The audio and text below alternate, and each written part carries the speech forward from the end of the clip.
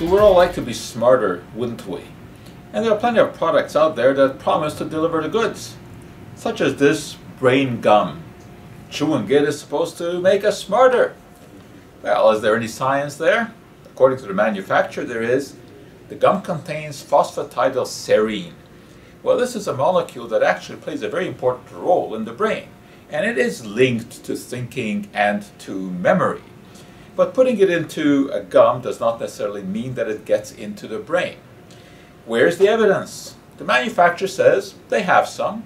They say that they've got a study whereby people chewed this gum and then performed memory tests and they did better. Well, that's pretty interesting. But how do we know that it's the phosphatidylserine that does it? What about a control experiment where people just chew ordinary gum and then are tested afterwards? Well, believe it or not, that experiment has now been done, and it turns out that they do just as well. So it's the act of chewing the gum that does it, not necessarily the phosphatidylserine in there.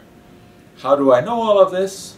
Well, I've been chewing that gum, so it made me smart enough to tell you all about why it doesn't really work.